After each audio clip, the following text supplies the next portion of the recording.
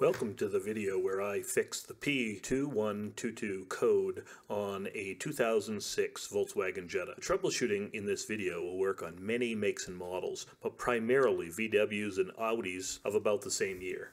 This car would drive fine for a while, and then the engine light and the EPC light would come on, and the car would go into limp mode.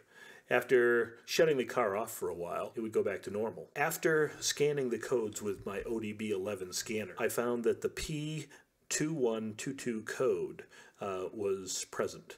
The definition on the app said the throttle pedal position sensor switch D circuit had a low input. After looking around on the internet for a while, it seemed like the throttle pedal was the culprit. Unfortunately, after $125 later, I was driving around with a brand new pedal, but it didn't last long. It drove great for about a week, and then it went into limp mode again, and this time for good. One nice thing about the OBDeleven app that I'm using, it actually gives you the vehicle-specific definition of the P code. Here, the video that's playing is me removing the throttle from the car. I'm not really going to get into that because there's a lot of videos on the internet showing how to replace the throttle pedal. What we're doing is trying to get to the wiring that goes to the throttle pedal, because that's what we're going to troubleshoot for the rest of this video. Since I had already replaced the throttle pedal with a new one, and the code P2122 had come back, at this point I had made up my mind that it was either the wiring or the ECM. Here I'm showing you how the throttle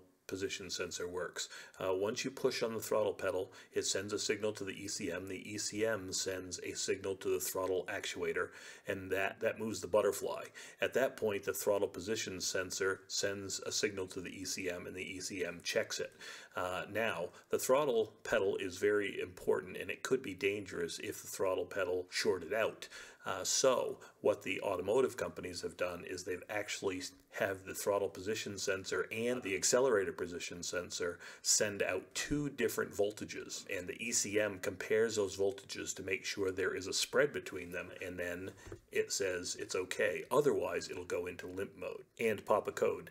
The accelerator position sensor has two sensors in it, and it can pop one of 4 codes. Here is a wiring diagram that I scrounged off the internet, and it's showing the two sensors, the G79 sensor and the G85 sensor, along with the wiring diagram going to the plug. Here is a picture of the plug. So there is one sensor that uses pin 1, 5, and 6, and there's another sensor that uses pin 2, 3, and 4. And those are the wires we're going to be troubleshooting. So when we start off, we can start off with a voltage meter and some jumper wires. So the first thing we're going to do is we're going to find pin number 1, and I'm going to put a jumper in pin number 1, and then I'm going to set up my voltage meter to volts DC, and I've got it set at 20 volts.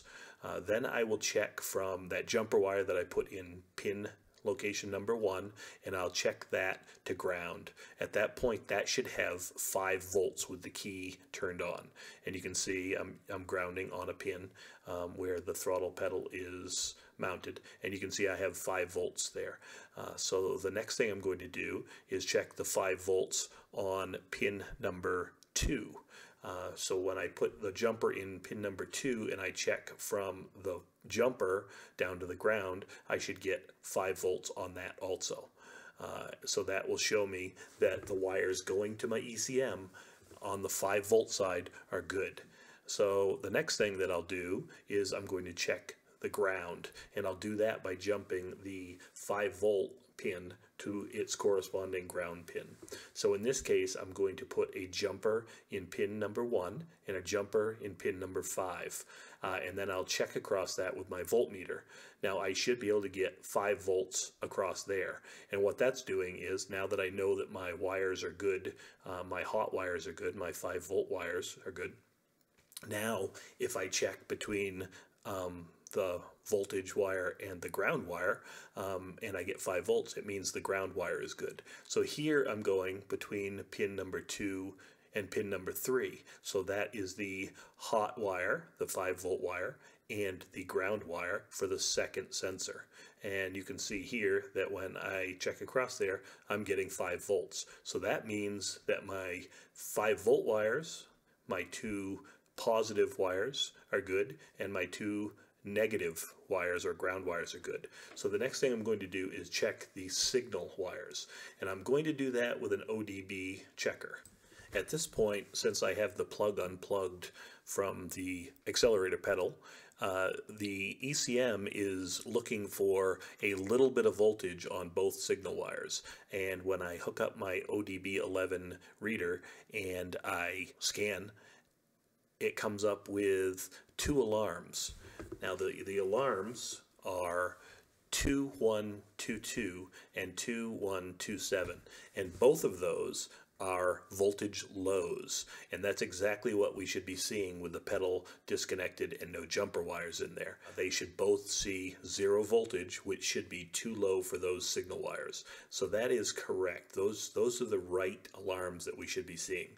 So at this point, now I'm going to run 5 volts to the ground one at a time for each sensor.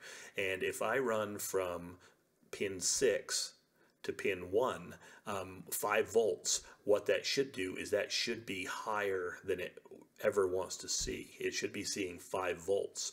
So if I run a scan, that should show me that I get 2122, which is sensor low on one sensor, and 2128, which is sensor high on the other sensor. And that's exactly what I should be seeing at this point, because I'm getting 5 volts, which is higher than it ever should be. At this point, I know that 5 out of my 6 wires are good, so I'm going to do my final test. I'm going to jump between pin number 2 and pin number 4. That should make the second sensor go high. So after doing a scan, I noticed that I should have gotten a P2123 sensor high and a P2127 sensor low, but I didn't. I still got a P2122, and that means that the signal wire on pin number 4 has a problem.